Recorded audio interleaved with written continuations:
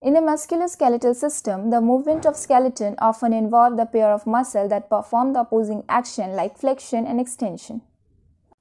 Muscles involved in that paired action are categorized as agonist and antagonist.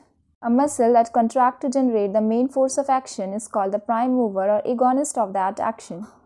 The muscle that paired an opposing action is called the antagonist. A agonist of elbow flexion is the muscle that contracts to bring the elbow joint in a flexed position, while the antagonists are the muscles that perform the opposite action like elbow extension. When the action of elbow extension occurs, the tricep brachii is now the agonist and contracts to extend the limb, while the bicep brachii muscle relaxed and becomes the antagonist. There are various muscle groups throughout the body that involve the paired action that include the flexion, extension, the elevation and depression, and the pronation and supination.